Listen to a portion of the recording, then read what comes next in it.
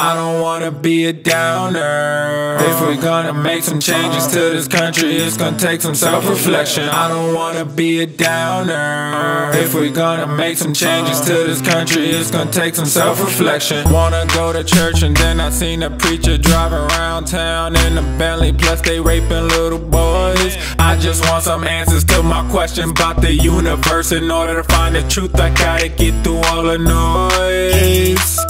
It's gonna take some meditation, a form of mental elevation.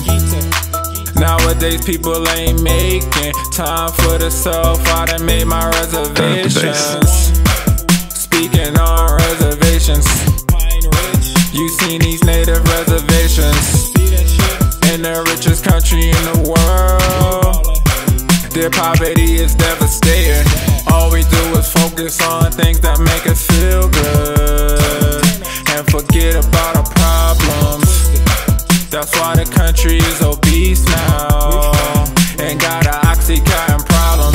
I don't wanna be a downer. If we're gonna make some changes to this country, it's gonna take some self-reflection. I don't wanna be a downer. If we're gonna make some changes to this country, it's gonna take some self-reflection.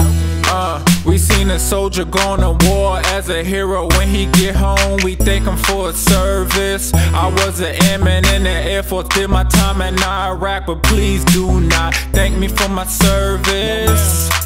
I came home to a country that take its less fortunate and toss them to the side. The basic structure of civilization coming apart in front of our eyes, which I really believe that is. Right, with the homelessness crisis in the US, for example, is jaw-dropping. And we have a particularly acute crisis on the West Coast in the US that appears to be the result of people being utterly compelled of their own political beliefs to an extent that even as those beliefs are failing around them visibly, they just double down. I wanna do more to help, but life is hard and I got too much pride. But to all the nurses in the nursing homes, I wanna thank you for your service. To all the nurses in the cancer ward, I wanna thank you for your service. To all the nurses in the hospice home, I wanna thank you for your service. To those that help with special needs and less fortunate, thank you for your service. I don't wanna be a downer. If we're gonna make some changes to this country, it's gonna take some self-reflection. I don't wanna be a downer.